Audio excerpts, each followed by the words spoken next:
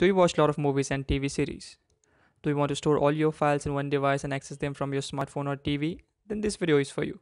Here's what you need or might already have: a laptop, which will be used as a media server, an internet connection with a wireless router, and a client could be your smartphone or your smart TV. If you have all those things, then you created your home media server. So without wasting any time, let's begin the tutorial. You're watching Droidical and this is WebHub.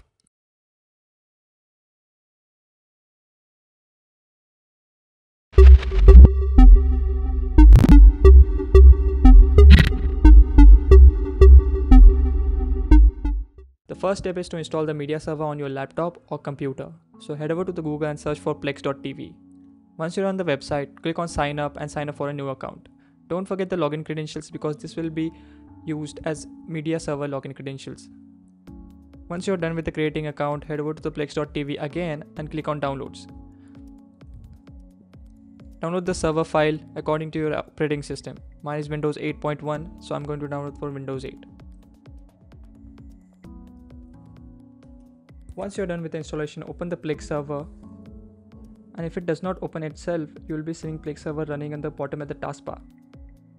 Click on the open Plex and log in with your login credentials. After logging into the Plex, you will see these options like status, settings, playlist, music, etc. Well, to add media into the Plex, you have to click on the plus icon and there you will see these options. If you're adding a series of films, make sure you have put all the files under one folder, so the Plex will automatically detect the file and create a sequence for you and also create a good thumbnails for you. In my case, I've already created a folder called Plex and I've copied my 2 previous videos, so I'm going to be adding that. After adding the files, you will see that Plex has started searching data for that file and it will create thumbnails. So the Plex has finished creating thumbnails for this file, and if I click on it, it will stream the file to the web browser. You will see the same interface on your phone and TV as well. So let me show you the other options. For example, the status option, which will show you the all activity log since the server has started. There are other options as well like sync and conversion. You cannot use the sync option because it's for paid users, but you can use the conversion option. Conversion options allows you to optimize your media files for your smartphone or television. Suppose if you want to optimize a film series for your smartphone, then you have to open your playlist and select this optimize option and select whether to optimize it for mobile or TV. Plex will create a copy of those files in the same media folder. Let's jump to the settings option. In the settings option, you will see this basic settings like what is the name of your server, where the local app data is stored. You won't be needing that, so I will show you the next option, which is the remote access. If this option is enabled, then you can access the media server files from outside your network, and if it's not, then you cannot access it. Another main option here is that transcoder. You can customize this option for the quality or quality over speed or speed over quality.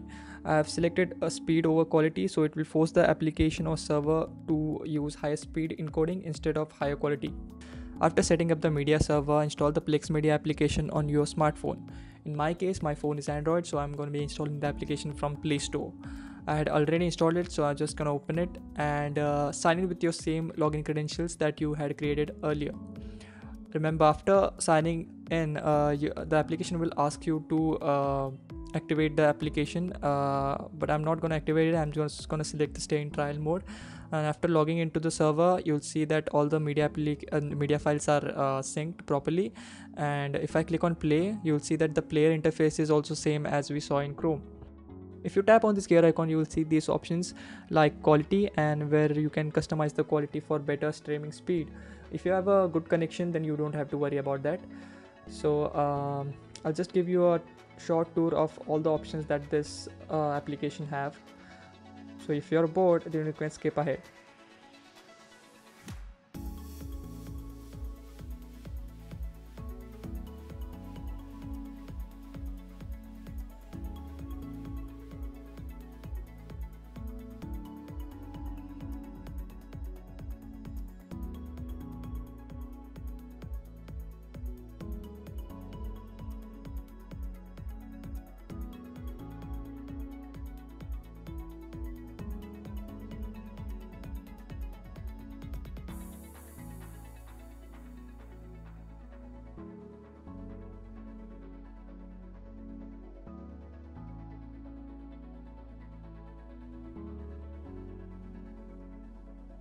So you can see that all the options are equally same as we saw in Chrome. So you can customize the internet streaming settings over here, so you don't have to worry about the streaming quality every time you play a video.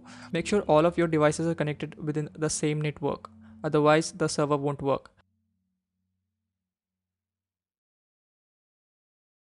So if you have a smart television, the Plex will also work over there. In my case, it's Sony Bravia, so I'll just press application button on the TV remote and click on this plus option. The Sony Entertainment Network will list all the applications which are available for my TV. So I'm just gonna search for Plex and open it up.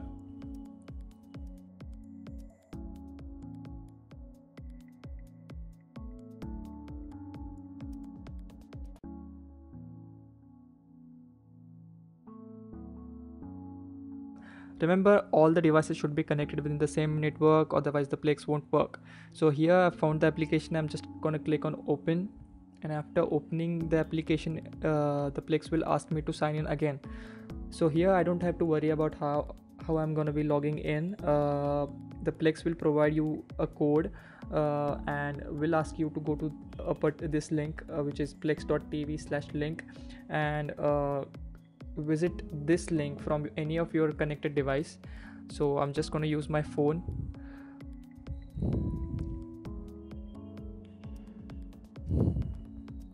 Okay, here just sign in again and type the code that you are seeing on your TV screen right now.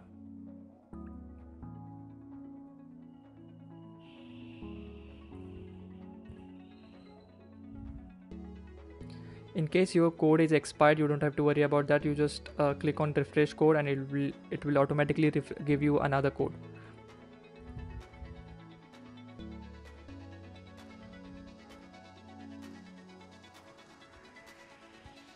So here my account is linked. So after your account is linked, the Plex application on your TV screen will automatically restart itself and will show you all the content that we had added earlier on our server. So if I click on play, it's just gonna do the same thing that it had done on our smartphone. You can customize the quality options here as well, or you can go to the settings and customize there, so you don't have to change it every time when you play a media file.